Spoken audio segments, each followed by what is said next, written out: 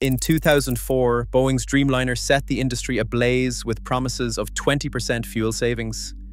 Airbus panicked, airlines scoffed at their rushed answer, and the A350-800 collapsed from 182 orders to just 16.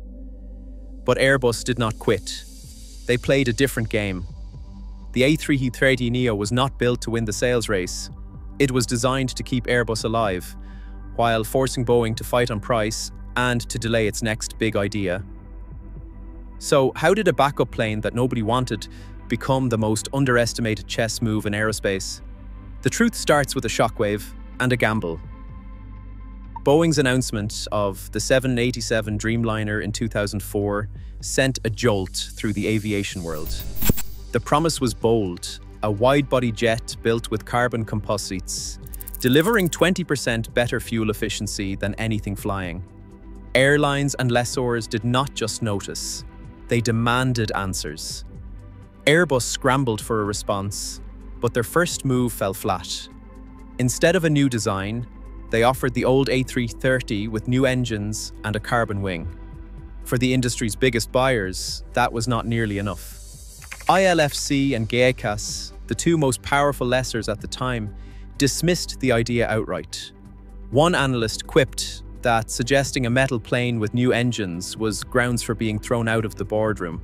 Airlines wanted a leap, not a retread. Boeing's Dreamliner had set a new standard, and orders poured in. Airbus, facing rejection from the very customers it needed, was forced back to the drawing board. The message from the market was clear. The era of incremental upgrades was over. Only something truly new would do. The stakes were not just about fuel burn or range. They were about survival in a market that had moved on overnight. The A350 family was supposed to be Airbus's answer to Boeing's wide-body lead, a trio of jets designed to cover every corner of the market. The smallest, the A350-800, had a clear job: replace the aging A330-200 and go head-to-head with the 787-8. On paper, it looked like a smart bet. In 2008, airlines placed 182 orders for the A350-800, a sign of early confidence. But that confidence did not last. Airbus made a critical decision.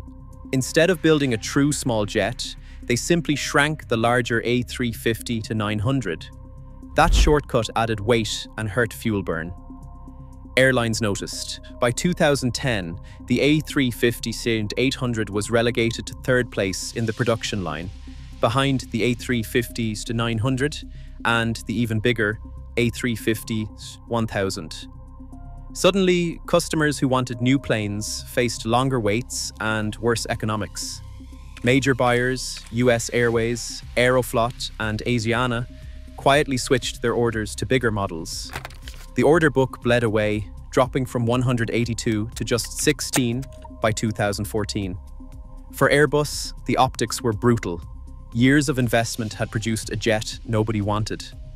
At the Farnborough Air Show that July 2014, CEO Fabrice Bregier made it official. He told reporters, "I believe all of our customers will either convert to the A350-900 or the A330neo." In that moment, the gap in Airbus's lineup was exposed. The smallest A350 was gone, and the company needed a new answer fast. Farnborough, July 14th, 2014. On a stage crowded with reporters, Airbus CEO Fabrice Bregier made two announcements that could not have been more different in spirit. First, the A350-800 was officially dead. There would be no more development and no more promises. In its place came the A330neo, a jet that Airbus had once dismissed as too conservative, now reborn as their answer to a suddenly glaring gap in the lineup. The pitch was blunt: a proven airframe, the latest Rolls-Royce Trent 7000 engines, 14% better fuel burn per seat, and a sticker price far below anything Boeing could match. Development would cost just $2 billion. Pocket change compared to the 787's $25 billion saga. Tony Fernandez at AirAsia X, who had lobbied for a re-engined A330 since 2010, was first to praise the move, calling it the perfect fit for his long-haul budget ambitions. But the wider industry was not convinced. Boeing Vice Chairman Ray Connor wasted no time and dismissed the A330neo as a 2004 revamp that could not touch the 787's operating costs, weighed down by 9 extra tons, and a wing rooted in the 1980s. For Airbus, though, the calculus was different. This was not about winning a beauty contest. It was about keeping the production lines running, giving airlines a near-term option, and buying time while the A350 ramped up. The A330neo was not born to dazzle. It was built to survive and maybe, just maybe, to change the game by simply refusing to leave the board. Hawaiian Airlines became the only believer in the A330-800 when Airbus needed a public vote of confidence. After the A350-800 was scrapped, Hawaiian's order for 6 jets was quietly shifted to the smaller A330neo. For a while, that made Hawaiian the sole customer for the type, but being the only buyer brought a unique kind of risk. Peter Ingram put it bluntly. There are times when not having a liquid secondary market for an aircraft presents you with challenges if you ever want to grow or shrink your fleet.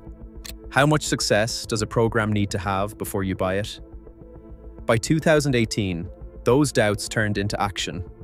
Hawaiian reopened its fleet competition, inviting both Airbus and Boeing to make their best offers. Boeing's response was ruthless. According to industry sources, they offered 10 787 to 9 Dreamliners for about the same price Airbus wanted for 6 A330 to 800s, a discount of more than 50% off the list price.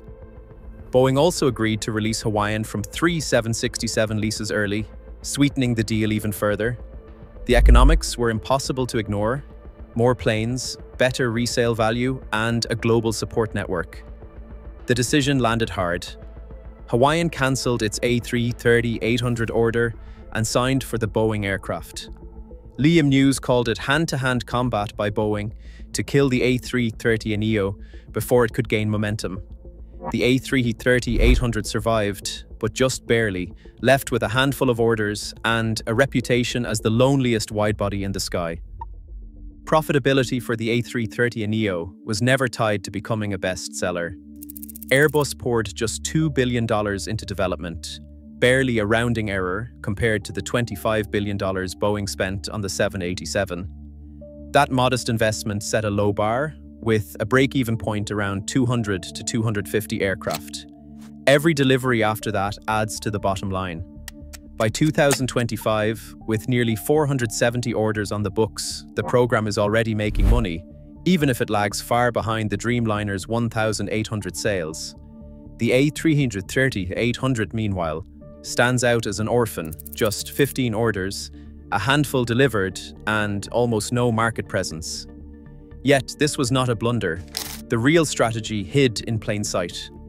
By keeping the A330neo alive, Airbus forced Boeing to slash 787 prices to win deals, eating into their rivals' profit margins.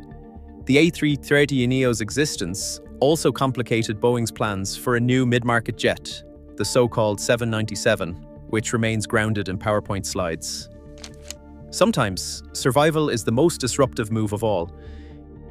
In 2024, something unexpected happened. Airlines that had once brushed off the A330neo started signing up in record numbers. Condor placed an order for 16 jets. ITA Airways added 15 more. Starlux, Cebu Pacific, and several others joined in.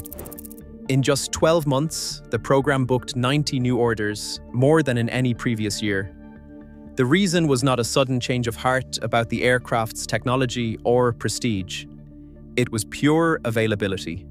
Boeing's 787 backlog stretched out for years, with new customers facing delivery waits of up to a decade. The A350 was also sold out, leaving airlines desperate for a widebody they could get now. Airbus responded with plans to ramp up A330neo production to 5 aircraft per month by 2029. For carriers who needed capacity fast, the A330neo was no longer a fallback. It was the only real option left. The aircraft that once seemed destined for obscurity was suddenly in demand, not because it had changed, but because the world around it had. Today, the A330neo quietly shapes the market, not by dominating, but by denying Boeing easy victories and keeping options open for airlines. In a world where delivery slots matter more than perfection, sometimes survival is the strategy. The chess game isn't over, and neither is Airbus's influence.